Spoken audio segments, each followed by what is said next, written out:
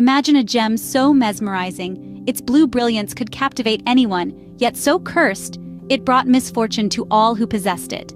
Welcome to the tale of the Hope Diamond. Originating from India's Kolar mine, its first known owner, Jean-Baptiste Tavernier, acquired it during a 17th century expedition. Tavernier sold the diamond to King Louis XIV, unknowingly passing on a curse that would echo through history.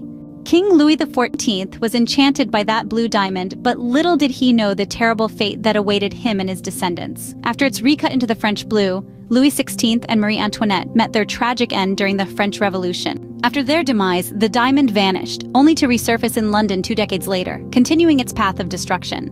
Now known as the Hope Diamond, after its new owner Henry Philip Hope, the gem continued to cast a dark shadow over those who dared to possess it.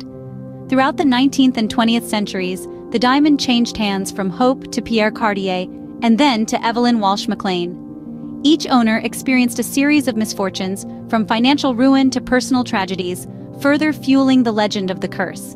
In 1958, Harry Winston donated the Hope Diamond to the Smithsonian Institution, where it resides today, seemingly putting an end to its curse. The Hope Diamond's tale is a blend of fact and legend, a story of beauty tainted by a chilling curse. This captivating gem, rich in history, has seen royal courts and high society, yet whispers of a curse cling to it, casting a shadow on its dazzling grandeur. From Louis XIV to modern-day Washington, the diamond's journey is riddled with unanswered questions, adding to its enigma. The Hope Diamond remains an enigma, its blue brilliance enchanting millions, its curse a chilling reminder of the price of beauty.